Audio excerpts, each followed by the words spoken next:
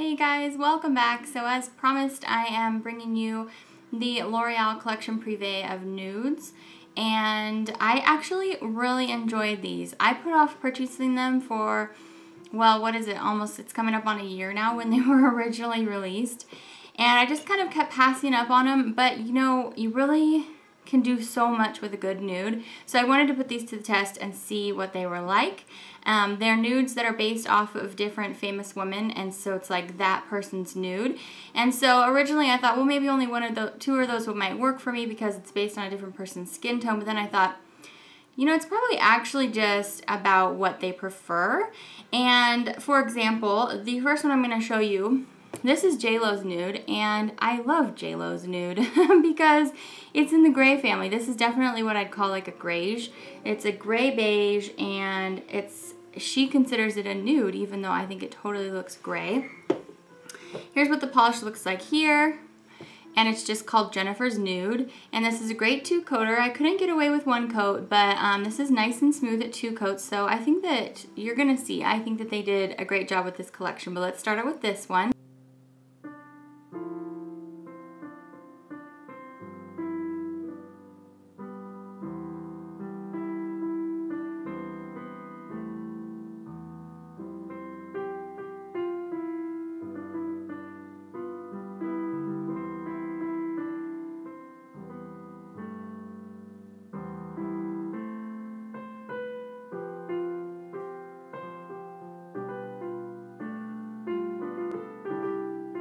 And hopefully if you see any here that you really do like, that you're still able to find them, because I'm able to find them at I think it's CVS and Rite Aid still have them like as specialty displays, and then also up in the actual L'Oreal display. So I'm hoping that you'll be able to find one if you see one that you want. And then the extra thing that pushed me over the edge was all last week.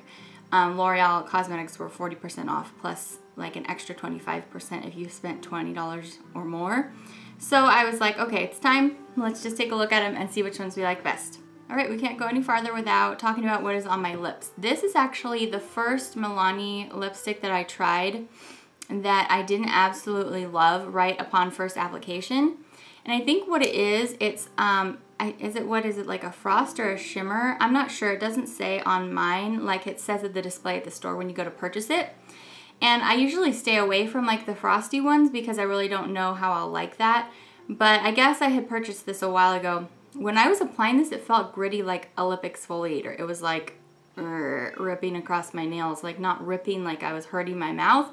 But I was really surprised because these color statement lipsticks are so creamy usually, but maybe that's just because I usually buy the creamy ones, I'm not sure.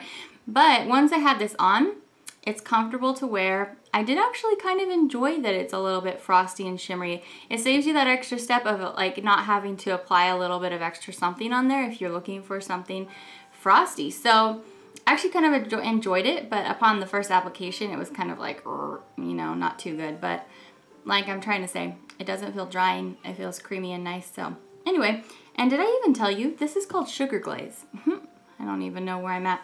So the next one that we're going to look at is Frida's Nude. And this is kind of like a rosy light bronze. Like I said, I wouldn't necessarily, you know, classify all of these as nudes, but I like that they did kind of a little different take on a few of them. Like they're not just all straight up creams. They didn't put any mattes in there, which I know Tim will like, but yeah, this one is really, really pretty. Like I said, it's like, it definitely is a frost, so if you don't like frosts, you might not care for this one. But, you know, if you do, and if you're looking for something kind of, it's not really rose gold, it's kind of like rosy bronze, light bronze. So let's see how it swatches.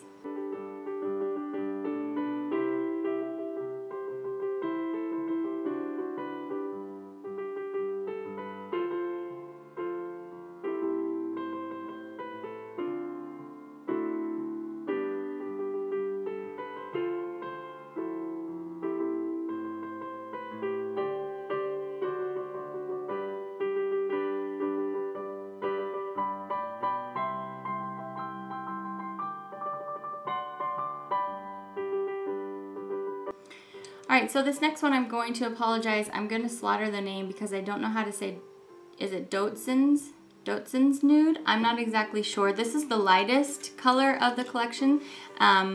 In my collection, it was on the left-hand side, and I didn't know who this woman was.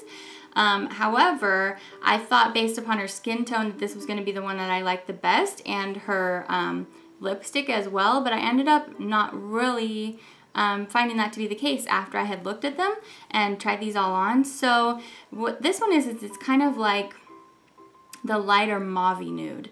It's definitely not, when I think nude, I don't traditionally think of this color, but like I said, I think that they did a great job giving us a different look at what a nude could be. You do need 2 coats here, but on the 2 coats, just like the rest of them, it's really great. So let's take a look at this one.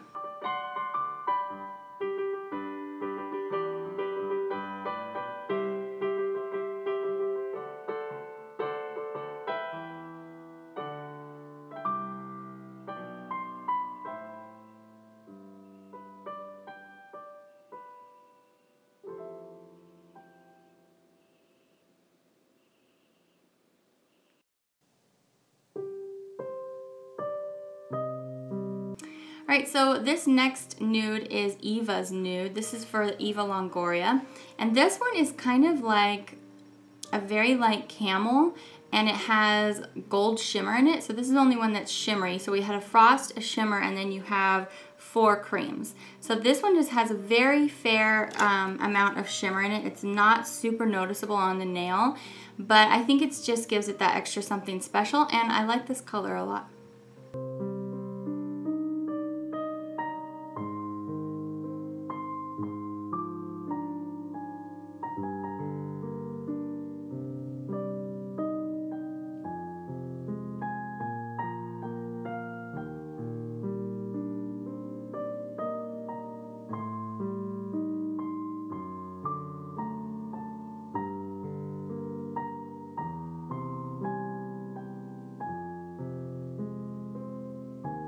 Alright, so the next one we're going to look at is Julianne's nude, and this one, when I look at the color, I kind of think this is a little bit like a My Lips but better color, but it's a nail polish.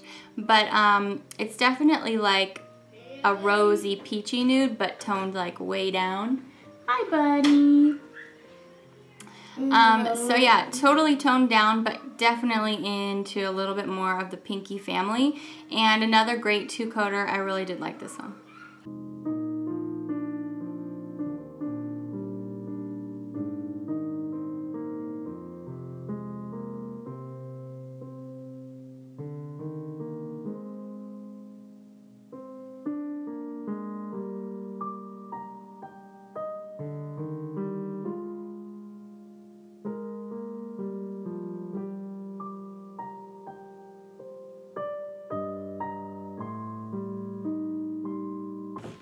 So the last one that we're going to look at is Leah's nude, and this one is just a great classic taupe.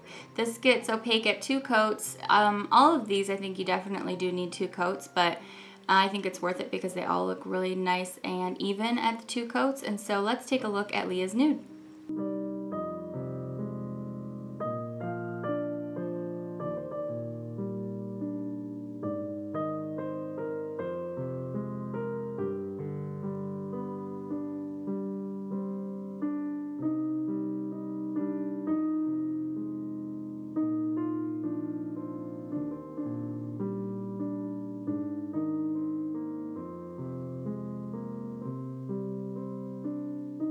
So those were all 6 polishes in this collection. I hope you found something that you liked. I really think that if you wanted to, you could find something that was really right for you in this collection. I think they did a great job with the range. They did different finishes. They did, you know, totally different concepts of what the word nude would mean to somebody, like their perfect nude. People always talk about what is your perfect nude lip, like what is your My Lips but better. But, you know, this kind of rolls off that concept, but what is your perfect nude nail color? So anyway, I think for me, the colors that I didn't like super a lot, but that's just for my own personal preference.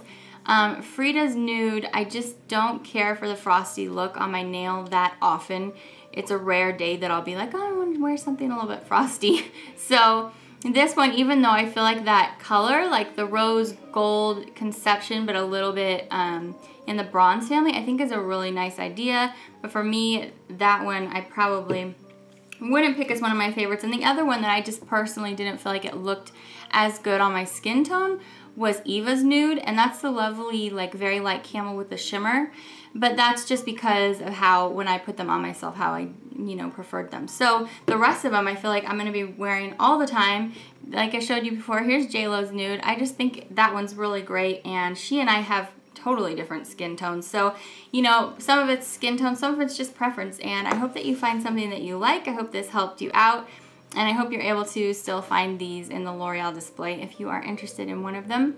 And thanks for hanging out with me today, and if you're not subscribed, go ahead and hit that subscribe button. We have a lot of fun around here, and I'll see you back next time. Bye!